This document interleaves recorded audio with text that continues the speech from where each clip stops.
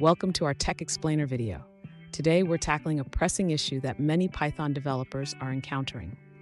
Our viewer asks, since Yahoo discontinued their API support, Pandas DataReader now fails. Let's dive into this challenge and explore potential workarounds.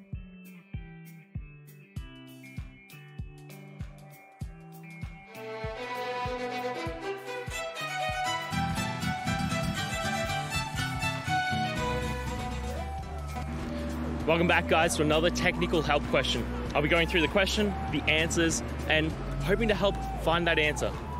Guys, I hope you stay crazy just a little bit like me and get through and work to the solution. Now let's get started.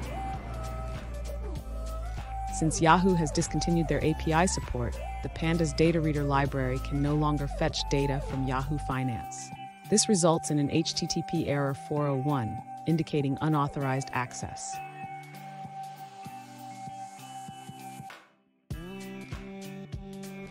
To work around this issue, we can use an unofficial library called Yahoo Finance. This library allows us to download historical market data from Yahoo Finance without needing an API key.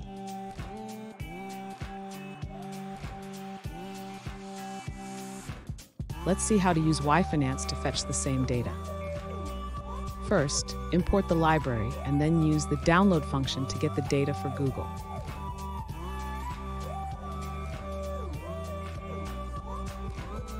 Now you can easily access the historical data for Google. This method is a temporary workaround until a more permanent solution is available.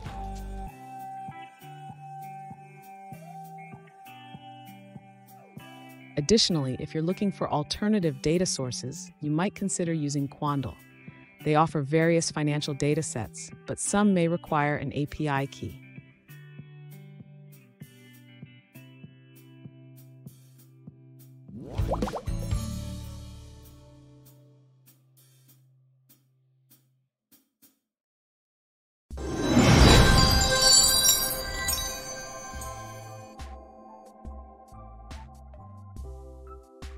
Let's now look at a user-suggested answer.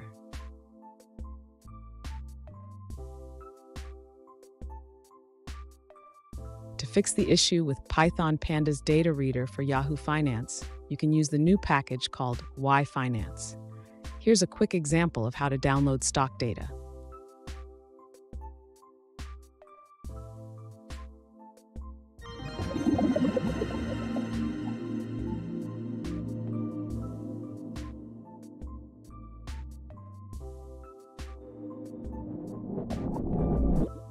Let's now look at another user-suggested answer.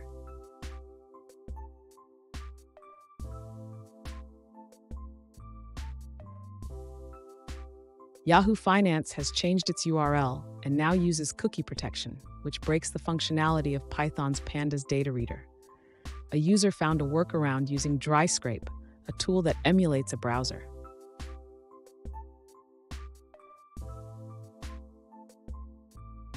The user warns that using this workaround may violate Yahoo's terms and conditions, so proceed at your own risk. They are also exploring Quandl as an alternative for end-of-day price data.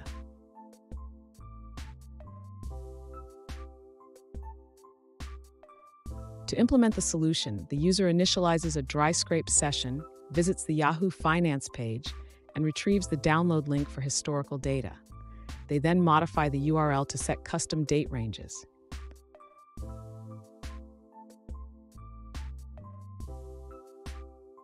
Finally, the user downloads the CSV data and converts it into a Pandas data frame for analysis.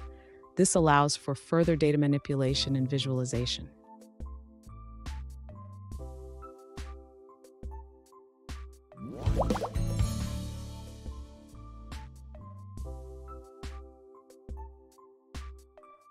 Let's now look at another user-suggested answer.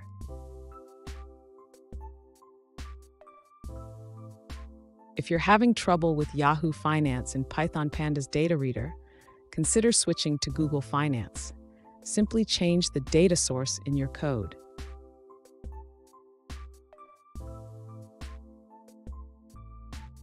You'll also need to update your stock ticker symbols. Add the exchange prefix to each symbol for Google Finance.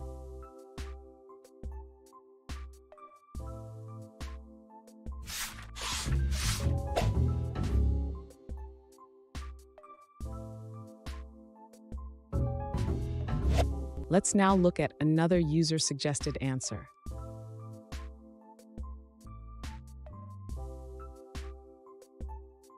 If you're having trouble with Python's Pandas DataReader for Yahoo Finance, here's a solution. You can use the Fix Yahoo Finance library to download stock data.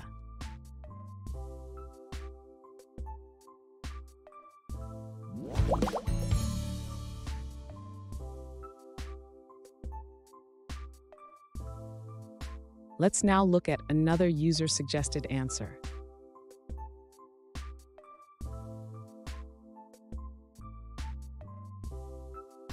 To access Yahoo Finance data using Pandas, you can use the Pandas DataReader library. First, import the necessary libraries. Then specify the stock ticker, start date, and data source. Finally, use the DataReader function to fetch the data and create a data frame.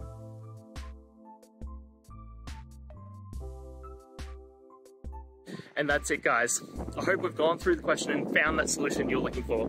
And look, if we did, please hit subscribe. I'd really appreciate it. And until the next time you need technical help, I hope you have a good one. Cheers.